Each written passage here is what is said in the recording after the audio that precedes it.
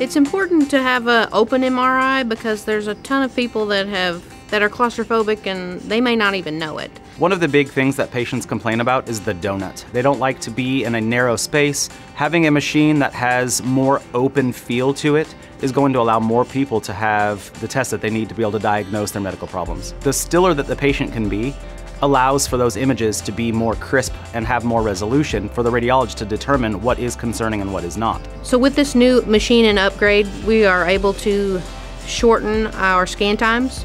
So that means you're in there not as long. So our scans don't take 45 minutes anymore, they only take 20. We have definitely increased our image quality. We have an MRI that can rival anybody in the region, and having that type of care in your backyard means that you're getting the care that you need without having to travel.